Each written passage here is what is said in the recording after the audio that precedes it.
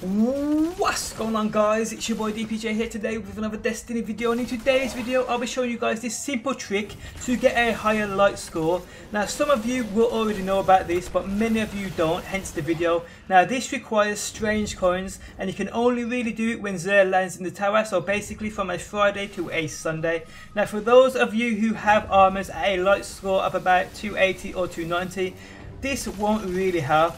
But for those of you who are struggling to get armors with light, this will boost you up. Now to explain, if you have a light score helmet of 250, you can head to Xur and buy a helmet. It doesn't matter what class it's for either. So with your 13 strange coins, buy the helmet and infuse it into your current 250 light score helmet. This will boost it up quite a lot. If you have motes of light, you can buy an engram. This week Xur is selling a helmet engram. When decrypted with the Cryptarch, these have 290 defense instead of the 280 defense which the armors you buy from Xur have. You may want to consider also buying a few of these armors if you have the spare strange coins, and maybe a few engrams too, just for when you start to level up your second and third characters.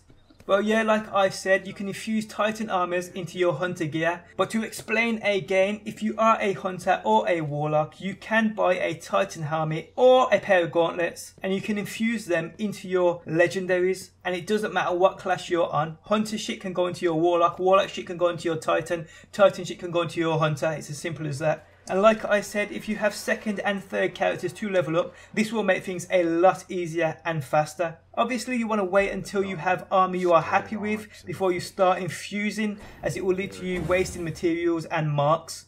What I did was, because I've already got an exotic chest armor, which I'm actually wearing, which offers 290 plus light, buying a helmet from Xur or buying a helmet engram from Xur and hoping I get an exotic out of it will be pretty pointless, as I won't be able to wear it at the same time as my chest armor. So using it and infusing it into my legendary helmet boosts up the defense on my legendary helmet, in turn giving me a higher light score. Obviously if you get an amazing helmet, one that you haven't got, you don't want to waste that shit, you want to keep that bad boy, and that's what I did. And as you probably saw in my video earlier, I was actually recording to demonstrate this right here. I bought one helmet from Xur, took it to the Cryptarch and got a helmet I wanted and kept. So I went back to Xur, brought another exotic helmet and got the Knucklehead Radar, which you see me infuse into my legendary helmet in this video. And that's the point. Obviously you don't want to be wasting your new exotics, ones that you want to keep. But if you do have enough motes of light, buy a couple of these exotic helmets, decrypt them. If they're helmets you're not going to use or you don't need at this current moment in time, you can use them to infuse into your legendary gear to give it a higher light score. But guys, I hope this helps. I hope you understand. If you don't,